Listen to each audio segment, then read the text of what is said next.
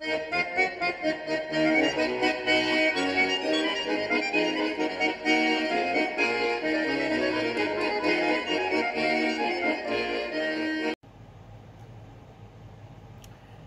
know what I really hate is when I end up getting a bunch of transphobes and self-hating trans people in my mentions and my comments. And I'm certain I'm going to get quite a few of those in this video. And to those I say, shoo off. So I deal with a lot of people that call me a self-hating trans person, because I don't adhere to certain ideals, certain beliefs that these people do. And they're typically certain stupid things like, oh, well, this person said something transphobic, or, you know, this person is transphobic, and if you don't believe the same thing, then you're transphobic. I've done a couple of videos on that in the past. And, of course, you know, I've gotten into many an argument with people on Twitter, because, you know, you go looking for an argument on Twitter, you're gonna easily find it. Sometimes you don't even have to go looking for it, it finds you, if you have that type of luck. But the ones that I absolutely hate, because those types of people, like, those are a bunch of shit libs that, you know, I expect bullshit from them. The ones that I love are the ones that go from basically the liberal to fascist pipeline. Like textbook example. One of the individuals in particular, I'm not going to mention the name because I will probably get called out for bullying and harassment. But she is a popular trans TikToker, YouTuber, and she's also fairly popular on Twitter. And I have followed her for probably the last couple of years because she's a fellow trans person. At the time, she was giving good advice, etc., etc.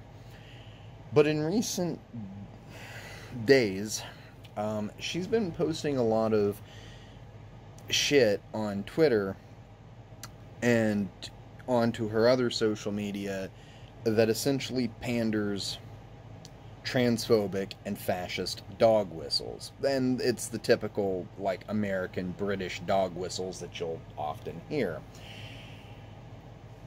And the funny part about this is that this woman follows transphobes and has transphobes defending her.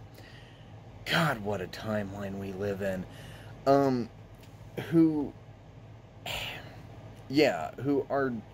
But the only reason these transphobes are defending her is because they agree with her points that transgenderism is a mental illness.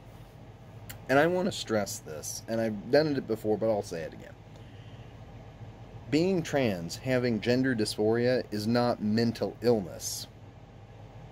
It can be related to other mental health problems, depression, anxiety, and certainly can be related to, you know, mental illness or mental disorders, schizophrenia, etc., etc.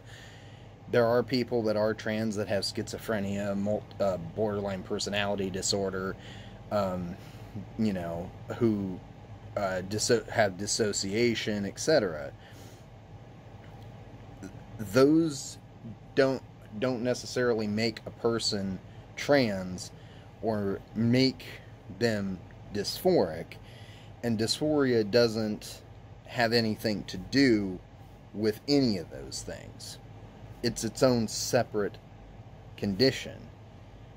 And I've stated before, it is a medical issue. It should be treated as a medical issue.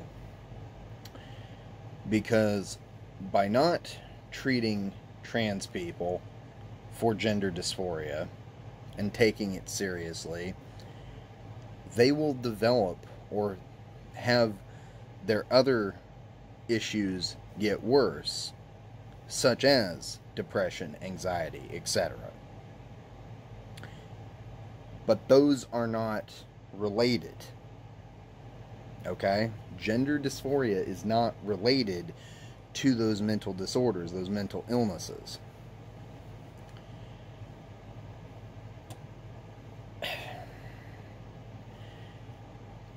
And when you have somebody, especially who is a trans person, who is pandering this rhetoric and stating that they don't believe that trans people should play in certain sports. So basically, if you're a trans man, you can't play in men's sports. And if you're a trans woman, i.e. Leah Thomas, you can't play in women's sports. You do realize you're pandering that same Blair White and other right-wing conservative illogic, right? You're pandering those dog whistles. And you are not making things any easier for your fellow trans people. You're throwing them under the bus. And then the same person, like I said, was saying that gender dysphoria is a mental illness, even though it is not. Again, the pandering of misinformation. And then she accuses other people of pandering misinformation, all while she herself is bitching about the left and, you know, the woke culture, which again, dog whistle. So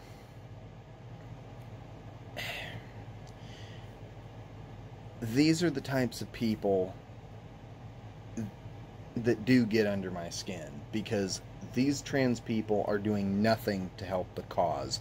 They're doing everything and anything in their power to make things worse for trans people. They're basically the types of, I hate to use this term, but they're the Uncle Tom characters of the trans community. They're literally, or even, what is it, the Uncle Ruckus, if you've seen that show. They are those types of people of the trans community. The types of people that are quick to throw people and throw their own community under the bus if they think that it somehow is going to save them. And it won't. Do you honestly think that fascists are going to just purge all the trans people, you know, all the gay people, you know, and all the other undesirables, and only save you just because you collaborated with them?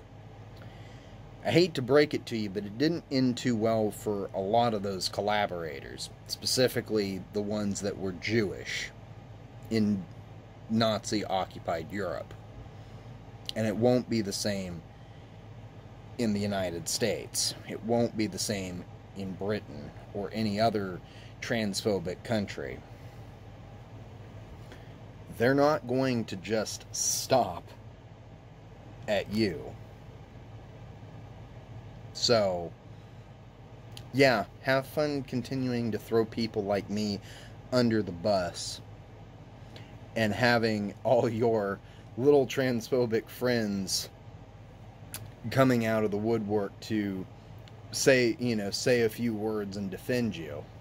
Because at the end of the day, those people are not your friends. They are your enemies. And they seek your very submission, your genocide.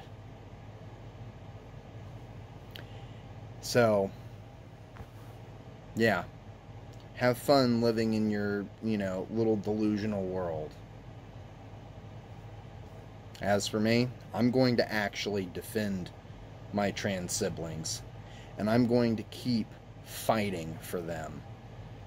And I'm going to keep trying my damnedest to make sure that we are liberated.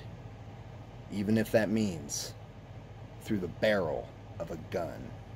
I'm RedPagan Nicole, and this has been RedPagan Corner.